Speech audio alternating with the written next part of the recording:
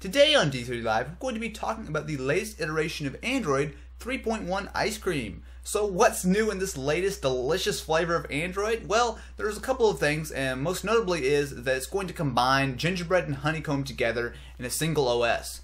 So if you haven't been keeping up, there are of course two major versions of Android right now. Honeycomb, which is for the tablets. Honeycomb, rather, it's Android 3.0 officially, but that's what you will find on the variety of tablets such as the Motorola Xoom, the LG, or rather the T-Mobile G Slate, and quite a few other tablets. And on the other hand, if you take a look at the phones, the latest iteration is Android 2.3 Gingerbread. Now, I definitely am going to start messing up these code names and whatnot in a minute, but the latest one is Gingerbread for the phones. Now, both of them have some pros and cons, but what Google is going to do with Android 3.1 is going to combine them. So, you'll be able to get ice cream on both your phone and on your tablet. And I'm going to try to stop saying this because I'm going to really mess it up. But anyway, the latest version of Android really seems to be a convergence. It's going to bring a lot of the features from Honeycomb to the phones.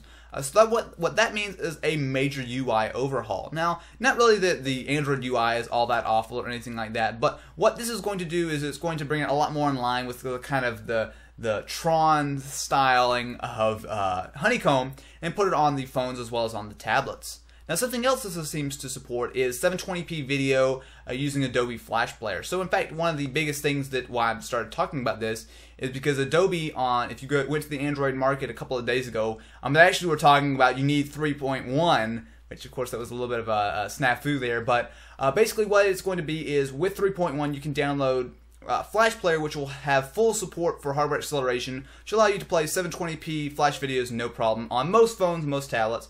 Not everything, of course, but on most of them.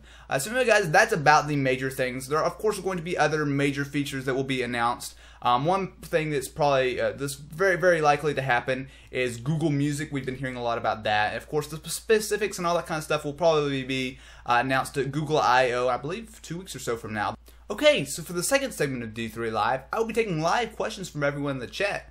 So we've got about 50 people in the room right now, so I'm going to go ahead and take some questions and watch everyone troll me on getting the names wrong. Do I think 4.3 ice cream is going to be the best Android OS? I think 3.1 ice cream is going to be a great OS. Android's great. I'm actually really considering switching over to Android. Well, not switching over, but I'm really considering getting myself an Android phone and using it full time. But anyway, yeah, I think that 3.1 ice cream is going to be really great. Is the 4.3 Honeycomb cool? What's the best improvement in 4.3 ice cream? As you guys can see there, if you're not watching the slide, they are trolling me like crazy, but that's okay because it's cool. What the best improvement, in my opinion, would probably be is the UI overhaul. I don't know exactly what it's going to look like. Well, of course, like I said, we'll probably see that in the next week or two, but most likely it will be take a lot from Honeycomb. Honeycomb, right? Yeah. Whatever the current 3.0 release is, and bring a lot of that over to the phones. Now, guys, this is a little bit of an informal D3 Live. They're trolling me so hard I can't even pay attention. But I'm gonna blame Google for coming up with all kinds of names and stuff. Does 4.3 Honeycomb come with ice cream? Yeah, it does. Okay, enough of the questions. Anyway, if you guys found this helpful or you enjoyed, and I doubt any of you did, but if you did, be sure to hit the subscribe button above. You can watch all my latest content, including D3 Live, which I do every Saturday at 3 o'clock Eastern Time. So you can watch the pre-recorded episodes live on YouTube, or you can come and troll me in person, in real life, in real time on Blog TV.